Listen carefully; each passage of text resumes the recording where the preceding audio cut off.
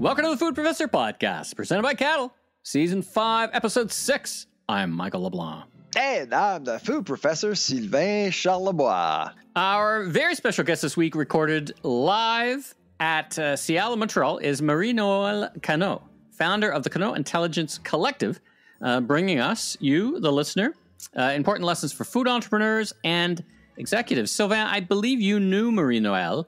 And because you look like you had met before, tell me a little bit about her.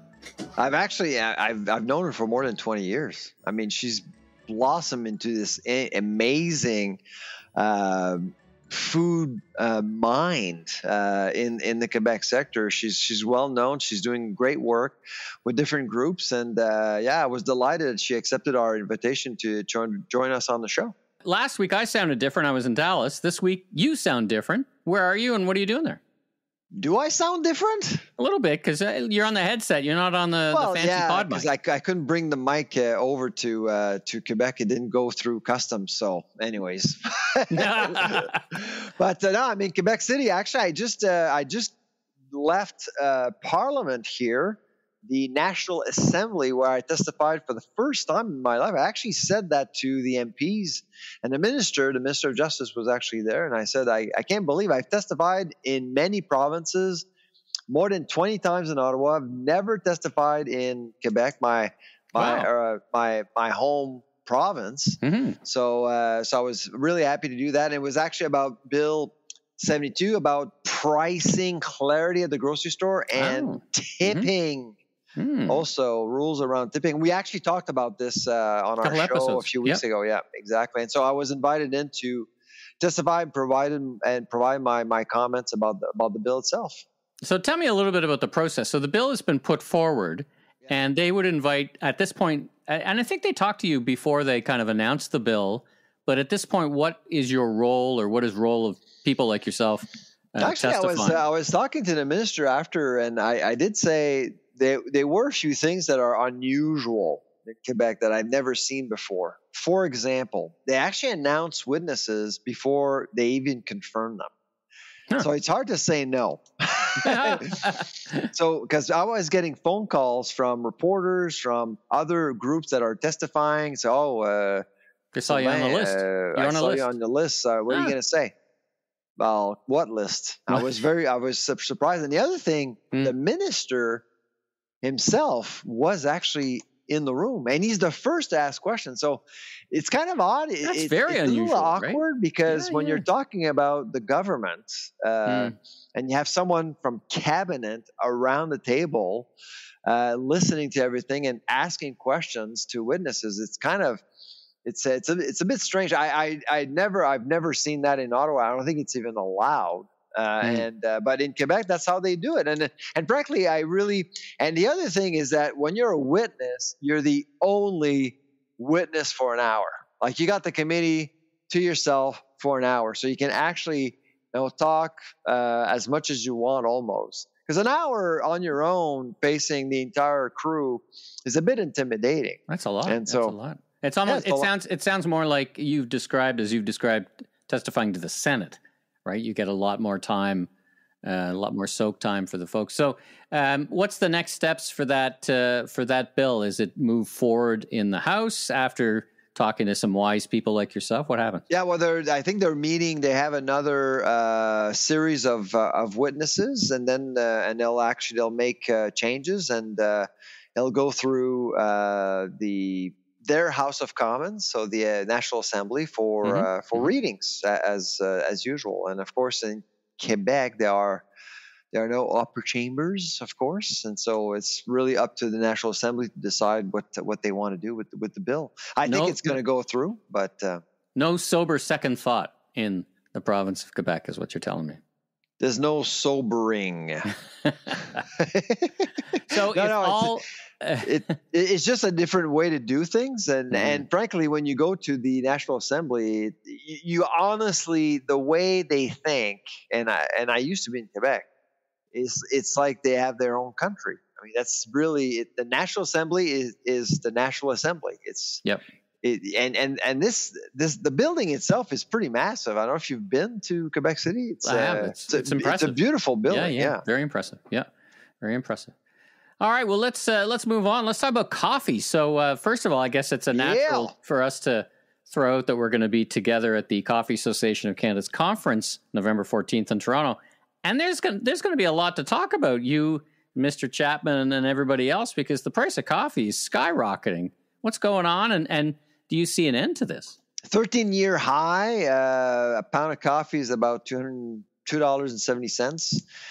It's really because of what's going on in Brazil and Vietnam, droughts. Arabica beans are difficult to grow, and as soon as you disrupt growing conditions, you tend to have more depressed inventories. That's kind of what's going on here. And really, every 10 years or so, you go through this cycle, and I don't think it's going to change. And frankly, Michael, I don't think the prices are going to drop. Coffee is going to be more expensive and more difficult to grow. That's a fact. And I think everyone at the convention in November will know that. And so what do you do? And so you stop drinking coffee, or you want to sell more coffee, of course. And I've actually started to look into the science of lab grown coffee. And just in December, I actually noticed in a report that in December of 2023, a research center in Finland, of all countries. You know why I say that about Finland? I don't think of coffee in Finland in the same sentence, but okay. Finland is the top drinking country in the world. What? On average, I had no idea. A Finnish drinks 5 cups of coffee a day. Holy jumping. Yeah. And in Canada, it's a little less than 2. Wow. So they love coffee. You know why? Because it's freaking dark all day long. Perks them up. Hey, is this exactly? Is this a good opportunity to talk about? We talk about one type of bean, the arabica bean, but is it time to talk about robusta? I mean, there are 2 types of beans, and robusta is seen as the, do I want to say inferior? It's often in instant coffees and other coffees. Is this affecting the robusta as well, or is this time the arabica bean? The popularity of arabica bean is Starbucks' legacy, right? Starbucks got people to want a bitter coffee around the world, and so that's why arabica became that benchmark. But you're right, absolutely. I think it's time to think about other types of beans and that could actually grow successfully in other growing conditions. But I actually do think that at some point Canada will become a coffee maker, a coffee producer through cellular agriculture. I think it's inevitable. Yeah, and it's because what they've perfected in December in Finland is the taste and the aroma.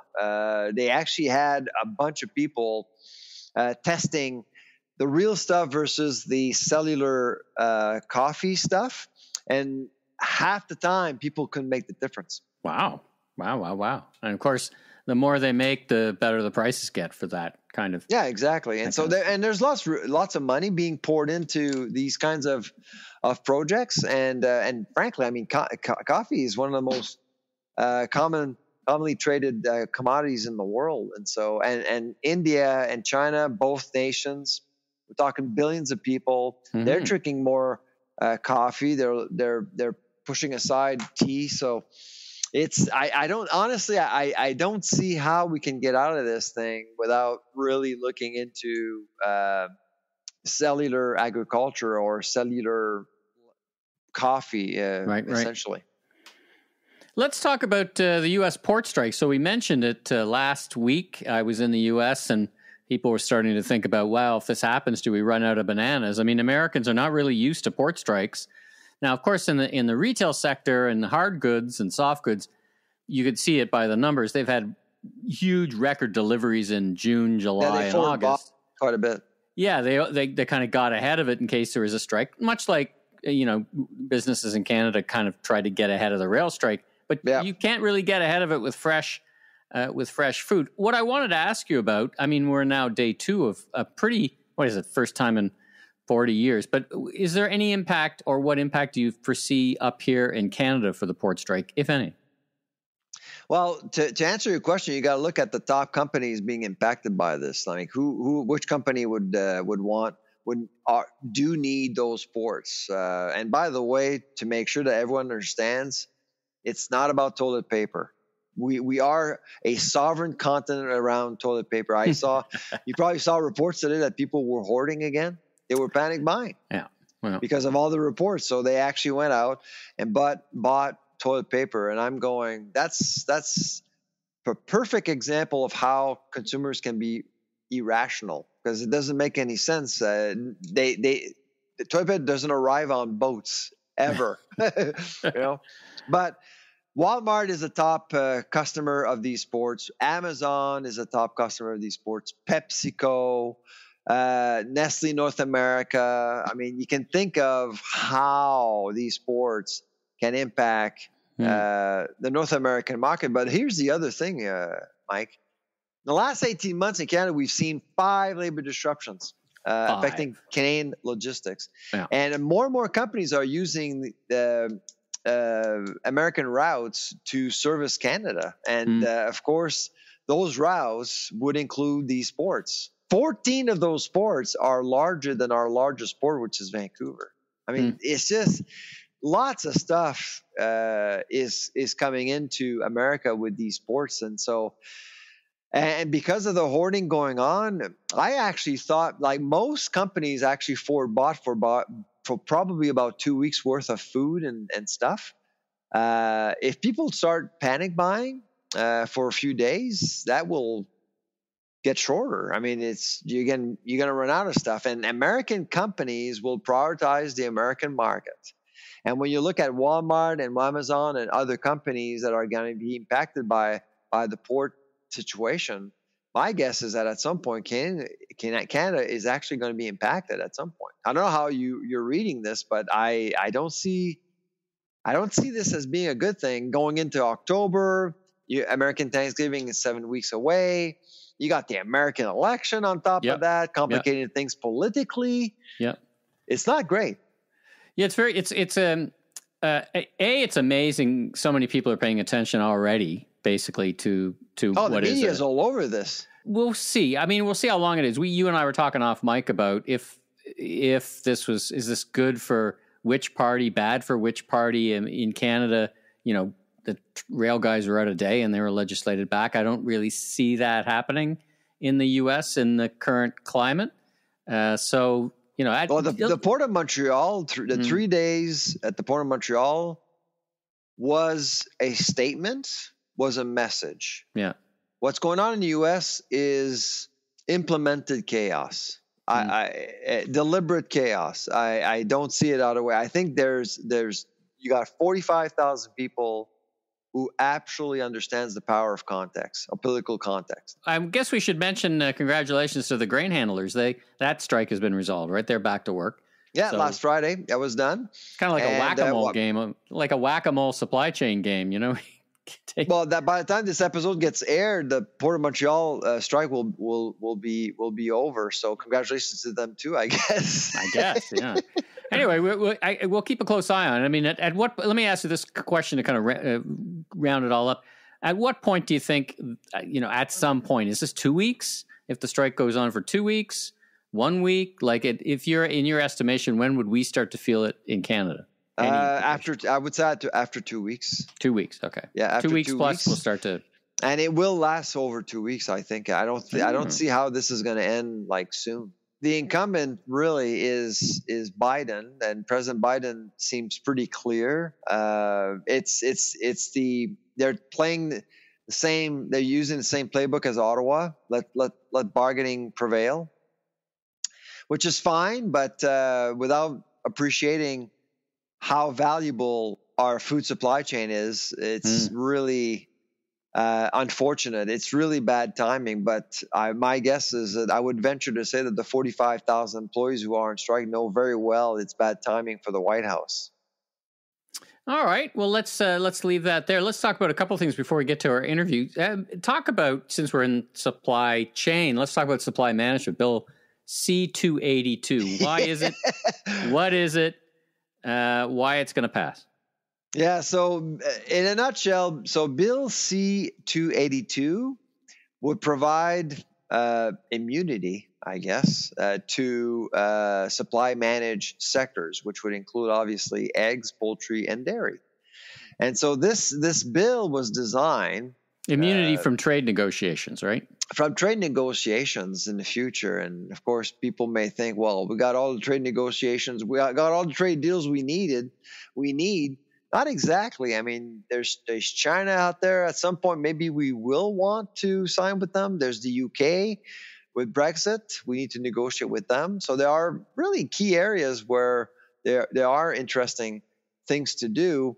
But if you recall, last year, the UK actually walked away from the table negotiating with Canada because of supply management, or because of the condition that Canada was asking about supply management. So C282 would basically take off the table anything that has to do with supply management from the beginning, like right on the get-go. Because when two parties actually sit down to negotiate a trade deal, you basically typically would see both countries saying, well, these are the things that are absolutely off the table. But 282 would actually clarify that.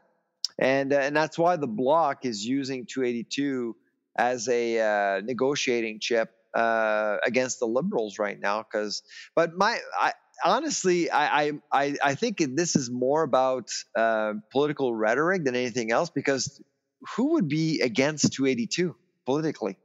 I don't know. You're a free market thinker, I suppose. I don't know. Why would you? Dairy Farmers of Canada can kill any political career in a nanosecond. Hey. Why would you be stupid enough to vote against it? They are a very powerful lobby, which reminds me. They own Ottawa. You did a post that was very intriguing. You tweaked that you did some research talking about supply management on dairy, that you looked at how much wastage there was in dairy. Oh, yes. Right? You put that on X. Now, yeah, we got an article. What's it going to take for me to get you to reveal the results of that? Not tonight. Oh. No, but stay tuned. I mean, I think we're a couple of weeks away from being able to share some stuff with our audience. So we actually looked at, if you remember last year, February of 2023, this Ontario dairy farmer was asked to dump 30,000 liters of milk, and the dairy board said, well, it's his fault because he doesn't know how to manage his herd, doesn't know how to manage his farm. And I've been saying this is common practice, man. This happens all the time. And he had the guts to post himself dumping milk, because nobody can see milk being dumped, because all valves like faucets are inside barns, and so there's a lot of milk being dumped in Canada. We just didn't know how much. Now we know. Oh yes. All right, there you hear it. And not only that, what I'm really proud of is that. So I'm proud of two things. One, this work is with an American scholar and a scholar from Europe. I'm the only Canadian. Okay, and two, it's going to be published in the world's top environmental economics journal. Wow, which is great. Fantastic. And tell us when you can give the listeners an exclusive sneak peek. We're just waiting for the publisher to give us the draft. And that's probably when we can start talking about it. And so weeks, not months. Fair? Yeah, weeks. Weeks, not months. All right, let's get to a great interview with Marie-Noëlle Cano. But first, let's hear from our friends at Cattle. Ever feel like the world of ratings and reviews needed a superhero? Well, enter Cattle, the caped crusader with Canada's largest, most diverse, and daily active consumer panels. That's right, Cattle is not your average podcast sponsor. So why choose Cattle? Because Cattle excels in consumer insights from your consumer, while also blazing trails in the realm of ratings and reviews, pioneering the future landscape of user-generated content. Beyond the valuable syndicated receipt data, they stand as unparalleled collector of reviews at scale, irrespective of category or price point. A testament to their impact, partnerships with giants like Walmart, Canadian Tire, and more. Visit AskCattle.com now for an exclusive The Food Professor podcast listener discount on your first review or research campaign today. That's AskCattle.com. Well, we have the pleasure to host today Marie-Noëlle Cano, someone I've known for many, many years. Marie-Noëlle Cano from Cano Intelligence Collective, based out of Montreal. Montreal-ish. Yeah, because you're everywhere in Montreal. Yes. Everywhere. Yes. LinkedIn.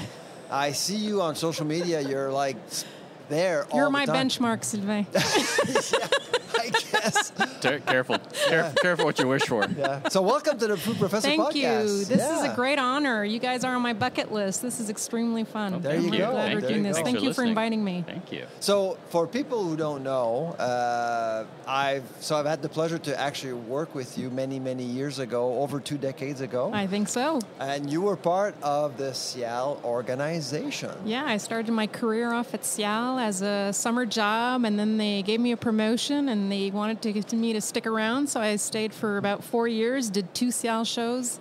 It was an amazing experience. And it wasn't going to Toronto at the time. No, it was a debate at the time, so I don't think I should say which year it was, but it was a debate at the time. And a lot of those great relationships I get to find every time I'm in Cial, and you're one of them, and a lot of people I get to see again. I think this is what we were talking about bees earlier. I really got the sting for the agri-food business, and left for 6 years to study for more PR at another business, but came back to the food industry. To the food industry. Yeah, and clearly, I mean, when you read your stuff, you're super passionate about what you do. So my question for our listeners, what exactly do you do? So after a couple decades in the food industry with a gap in the energy industry, I felt like I wanted to offer the support that I had always dreamed about getting when I was sitting in the corporate communications seat. Also leading sustainability, which had started to become quite one of the goals, actually. Yeah. So, I turned to, maybe starting to see if I would work on my own for a while. And then, like a lot of entrepreneurs, I went through a cycle of, am I really going to do this? And then at every step of the way, the answer was yes. And in 2021, I incorporated my company, and I'm extremely pleased to be chatting with so many brilliant minds, and being back at Cial, it's like being back in the bathtub. I know it's a French expression, but being back in the pool. And so it's been great to have those conversations and pilot several mandates, mostly in regards to food because of my passion. Yes, I don't hide it very well. I'm passionate about different perspectives that I can bring and that the company can bring to the business world.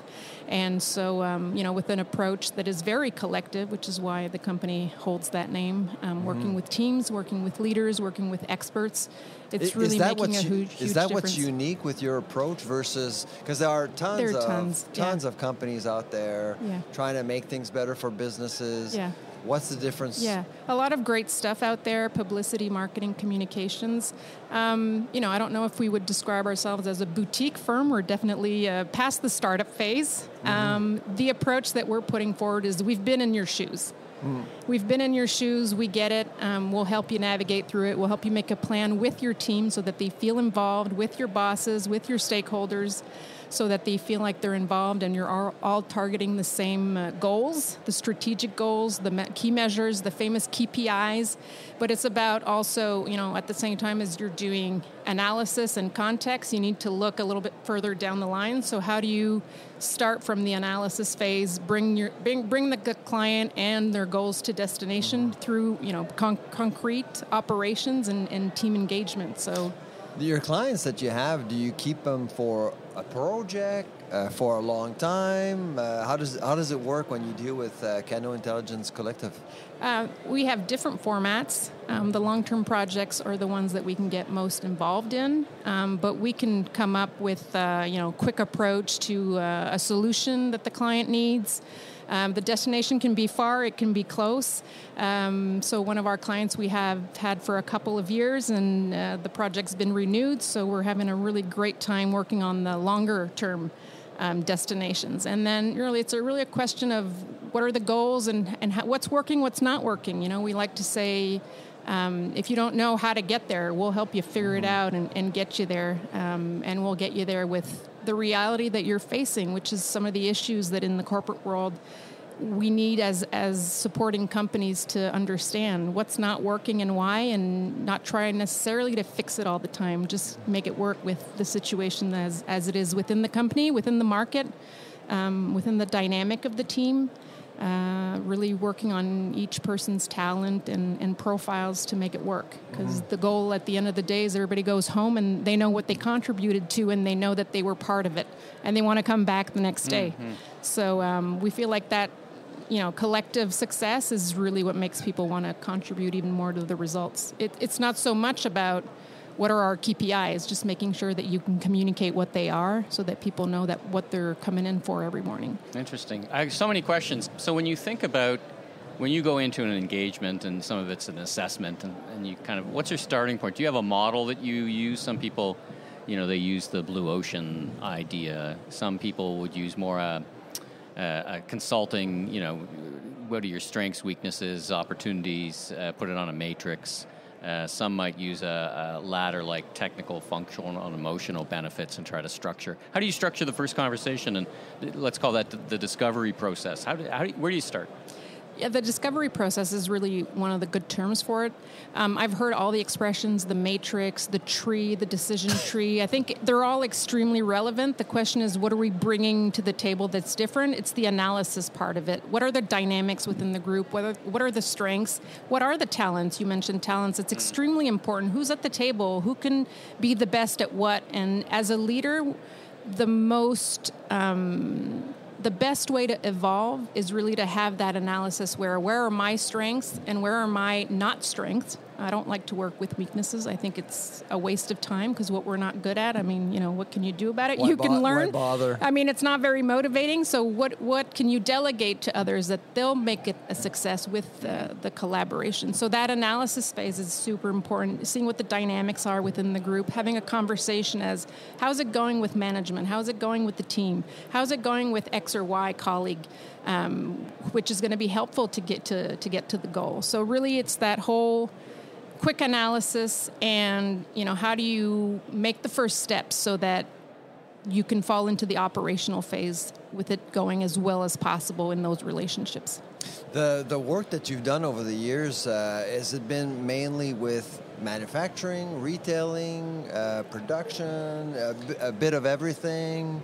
Where's your nexus, really? So my career, I've had the privilege of working on a lot of fronts. So I started in the trade, so with Cial.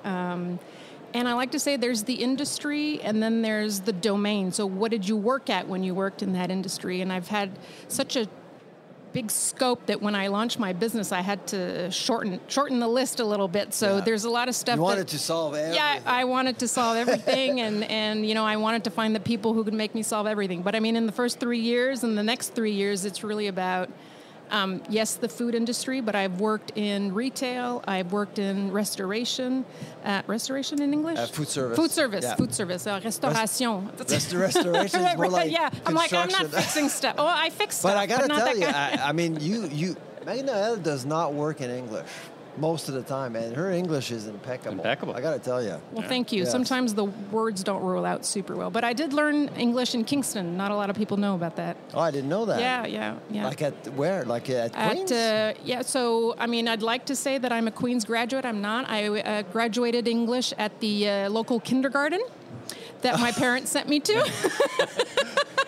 Well, it's an early milestone. It's good to have early achievement. It's my first diploma. So to your question, I've done work in several amazing companies, big and small, and I think what I take out of it the most is the projects that I learned on. So I started working on sustainability when it was like a weird word that nobody knew anything about. That's right. I worked on crisis management, media relations. I did corporate communications. I did financial communications. I didn't even know what that was. I had to Google it to understand what my boss was asking me, and I thank her very much for her trust in me. Yeah. And then it's all about... But in your business, it's very much about relationships and trust. Who trusts you, and who do you trust for that learning curve, It's just been an amazing learning curve, and I have this, passion to communicate that to leaders, and I know it's not easy. It's not easy to be a CEO. It's not easy to be a COO. It's not easy to be a team that needs to communicate, because I think it's the word that we say the most in companies. We need to communicate. Well, how are you doing it, and how are you prioritizing it? It's funny because Michael and we were talking earlier today about how poorly the agri sector is doing when it comes to social media and communicating. I have to ask you, because you're so good at it, do you agree? I think it's a cultural. I think it's a cultural piece where it's not seen as a priority, and it's not seen as something that's positive necessarily. And that's where the right dose of how you're communicating and what you're communicating on, and especially for women in leadership roles, which I love to work with. I don't know what the word is in French, mais sont gênés. Yeah. They're reserved. They're reserved. They're shy. They're afraid of how it's going to be perceived if they're on the. They're afraid to be judged. Exactly. So I think that's something that we can collectively work on to make it a safe space. And I always compare LinkedIn to the new office corridor. What do you want to talk about? What do you want people to read about? It doesn't have to be a selfie of you, but do it if that's how you can tell the story.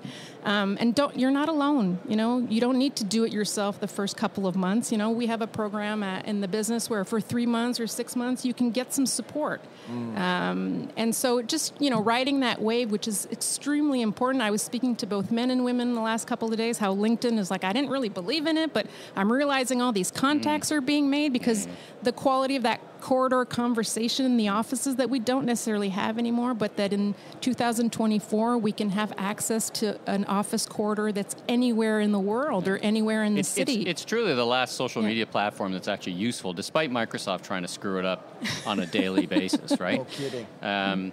So interesting. All right, I want to last kind of question for me, and then I'll pass back to Sylvain. I want to tap into your insights and wisdom.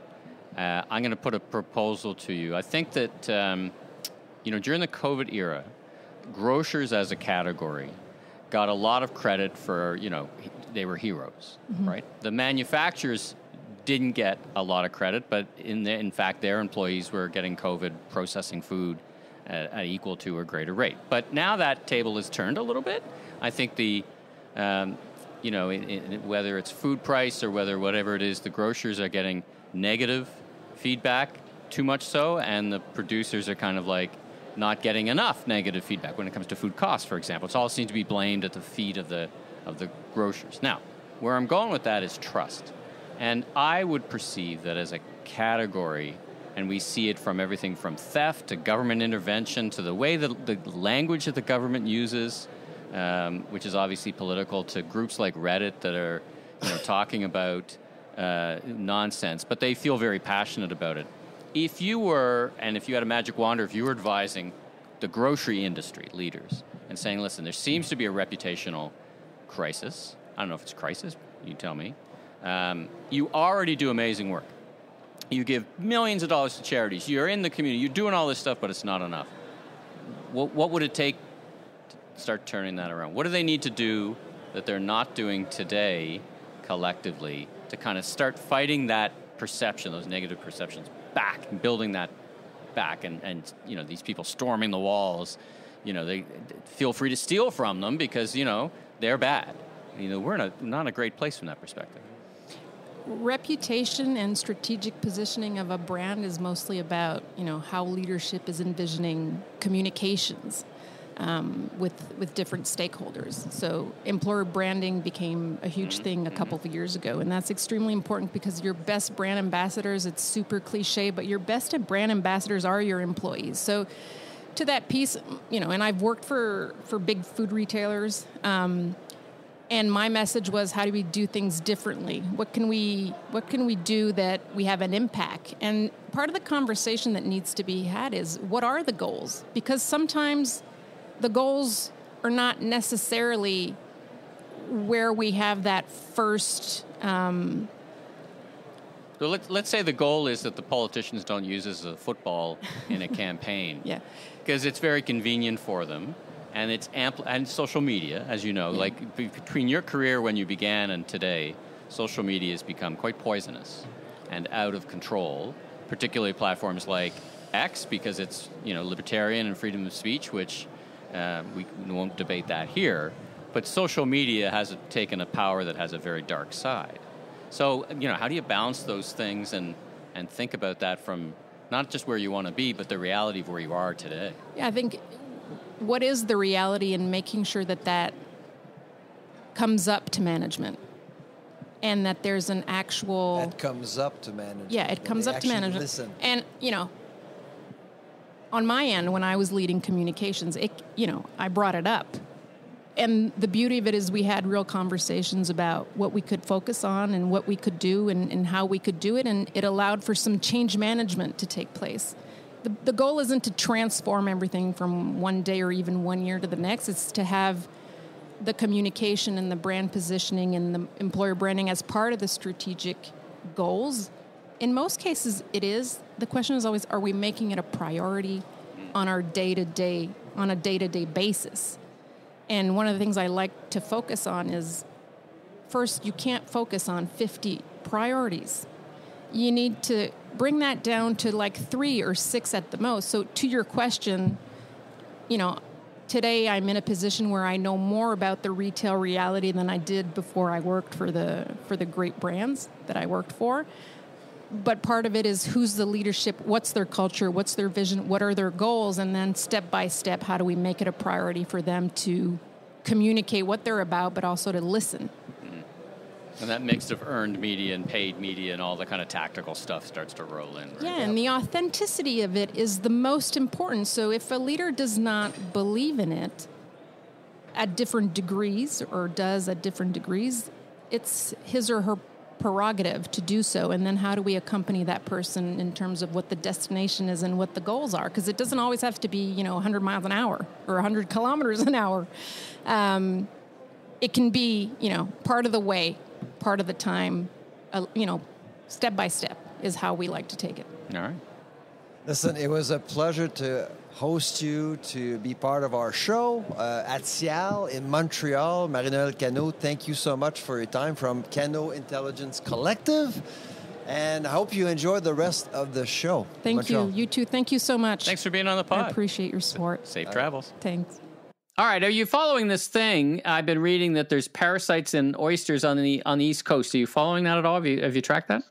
No, not at all. I've actually hadn't had the time. I actually saw something about it. Tell us more. What's going on?